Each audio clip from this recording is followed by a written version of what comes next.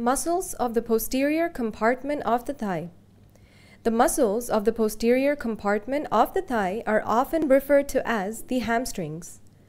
All the muscles of the posterior compartment of the thigh, except the short head of the biceps femoris, cross both the hip and knee joints. The short head of the biceps femoris only crosses the knee joint. Biceps femoris.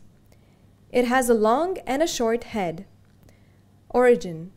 The long head arises from the lower medial part of the quadrilateral area of the ischial tuberosity.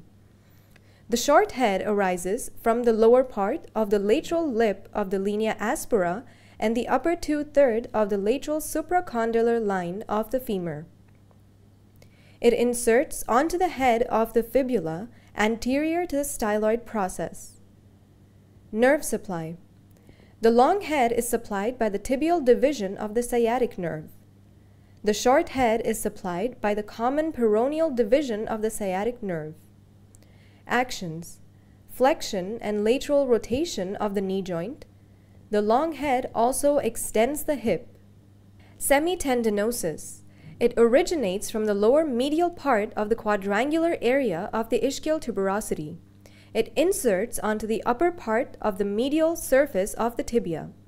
It is supplied by the tibial division of the sciatic nerve. Actions: flexion and medial rotation of the knee, extension of the hip. Semimembranosus. It originates from the upper lateral part of the quadrangular area of the ischial tuberosity. It is inserted onto a horizontal groove on the posterior surface of the medial condyle of the tibia. It is supplied by the tibial division of the sciatic nerve. Actions: flexion and medial rotation of the knee, extension of the hip.